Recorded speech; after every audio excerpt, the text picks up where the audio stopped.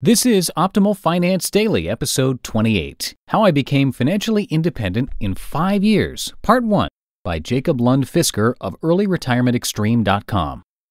Get ready to maximize your potential with Optimal Finance Daily, the podcast that brings you the best content in personal finance 5 days a week.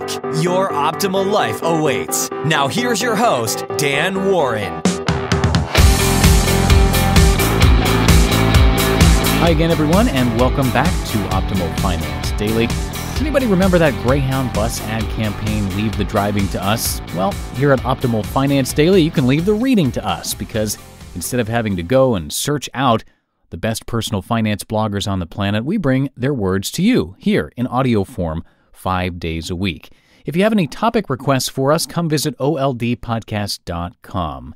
And I'm doing something a little bit different, a little bit special this week, and I'm reading 3 posts in a row from Jacob over at Early Retirement Extreme. He has a fascinating story about how he was able to retire at age 33, and that story is 4 parts long, so I'm going to be reading you most of the story, parts 1, 2, and 3, today, tomorrow, and Friday to close out the week. So with that, let's jump right into it and start optimizing your life. How I Became Financially Independent in 5 Years, Part 1, by Jacob Lund Fisker of EarlyRetirementExtreme.com. I posit that most people can attain financial independence in less than 10 years, and in less than 5 if they're truly determined. I also submit that many people are not willing to make the necessary changes. My journey towards financial independence was not always with financial independence in mind per se. Had that been my sole goal all along, I would have done things differently and probably faster, for instance 3 to 4 years instead of 5.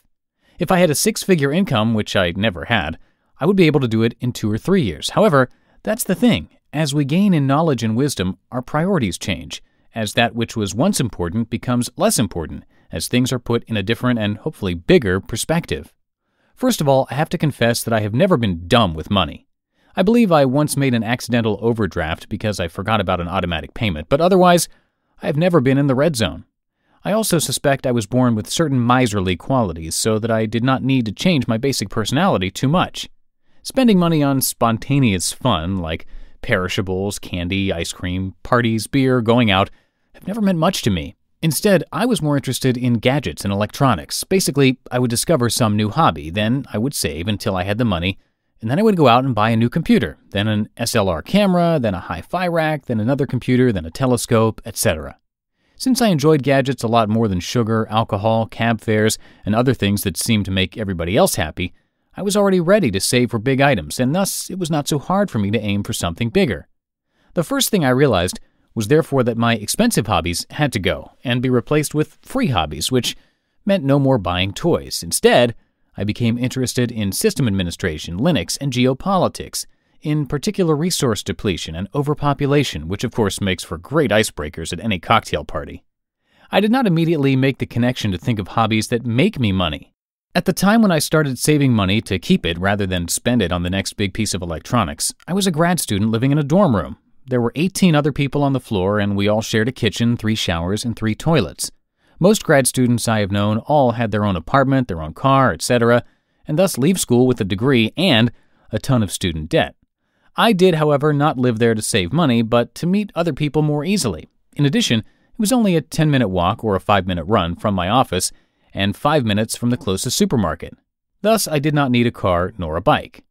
The 2 personal finance books that have influenced and inspired me the most, and which I caught hold of at the time, were Rich Dad, Poor Dad and Your Money or Your Life. If I could have only 2 personal finance books, those would be it. Your Money or Your Life can easily be summarized. There are 2 main ideas. The first idea is to calculate your real wage by subtracting taxes, transport, business clothes, cost of living. For instance, suppose your job requires you to live in New York City, and dividing by time spent on the job, time spent on commuting, and time spent unofficially preparing yourself for the job. If you do this calculation, you might find some particularly scary numbers. For instance, the hourly real wage of a commuting grad student, for instance, a highly skilled and competent person who would fetch $40,000 to $60,000 in the private sector, is certainly below the minimum wage. The second idea is to use the real wage to calculate the cost of something in hours. Suppose a WE is $400 and your real wage comes to around $8 an hour. Then you would have to work for 50 hours to get it. Since we only live once and never get this time back, those 50 hours have to be weighed against the game system. 50 hours seems fair to me. However, there was no way I was going to add 10 more hours on top of that by buying it on credit. In particular, I did not want to pay for my house 3 times over by getting a mortgage. Thus, my initial motivation was to save for a house to avoid the mortgage interest.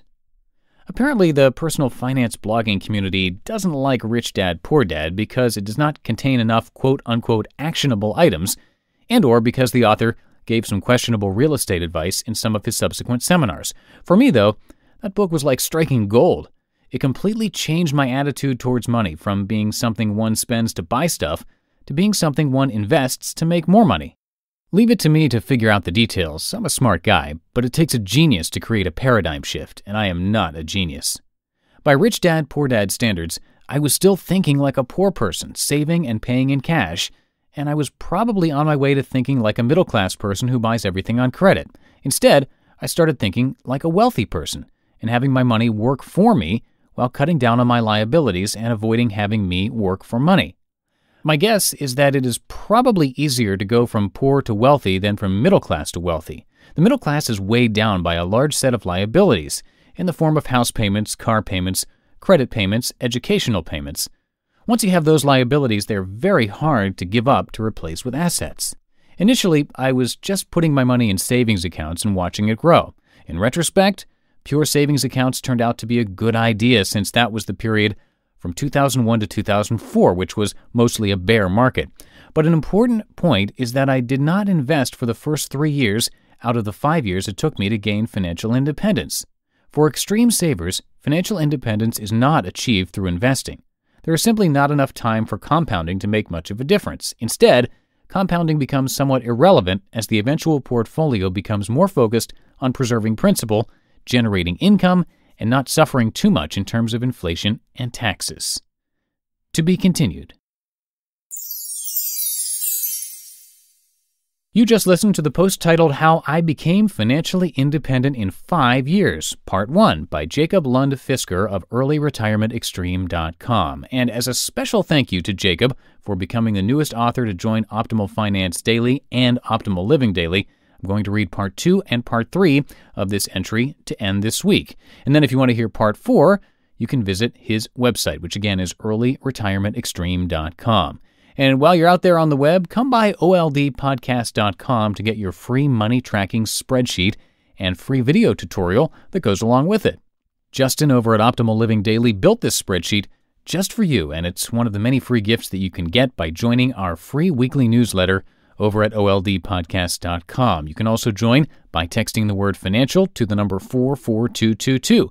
That's text the word financial to 44222. That is a great way to show your support for this podcast and to let us know that you want to hear more episodes. So again, text financial to 44222 or visit oldpodcast.com. And that's it for episode 28 of Optimal Finance Daily. I'll see you in tomorrow's show where we'll continue with Jacob's story. See you there where your optimal life awaits. Hello, Life Optimizer. This is Justin Malik, creator and producer of this podcast, but also Optimal Living Daily, the show where I read to you from even more blogs covering finance, productivity, minimalism, personal development, and more from amazing bloggers like Derek Sivers, Zen Habits, The Minimalists, and all the ones you hear on this show too. So if you enjoyed today's episode and like taking amazing blogs on the go, come on over to Optimal Living Daily and subscribe to that one too. And together, we'll start optimizing your life. You've been listening to Optimal Finance Daily. Be sure to hit the subscribe button to stay up to date on each new episode and head to oldpodcast.com. That's oldpodcast.com for a free gift as well as more actionable tips and resources to help you maximize your potential. Thanks for joining us, and remember, your optimal life awaits.